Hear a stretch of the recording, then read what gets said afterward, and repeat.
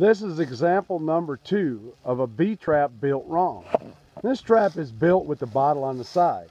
Now we actually had to put a bee in this bottle because the trap is built wrong and it doesn't catch bees.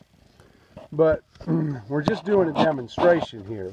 We're going to turn this bottle the way it's shown, the bottle on the side like that, with the Carpenter bee in there. Now we'll turn around so you can watch. There's the bee in the trap. And it's really not a trap because it's not good for catching bees because he can leave so easily.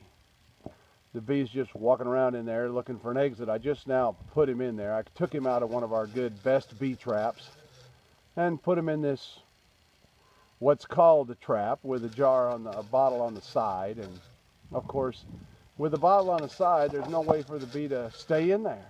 You know, he just flies right out when he gets to the other end. He's stuck on this end right now. We could turn the trap around, get a good look at him leaving it. Oh, he almost made it out. Poor guy's going to have to walk out. There he goes, back into the box. Now he's going to go up in the box and come out one of those holes in there. So you can see that it's just not a trap at all. Doesn't keep the bees inside. In order for this to work properly, the bottle would have to be at the bottom of the trap. It's another example of the bee trap built wrong.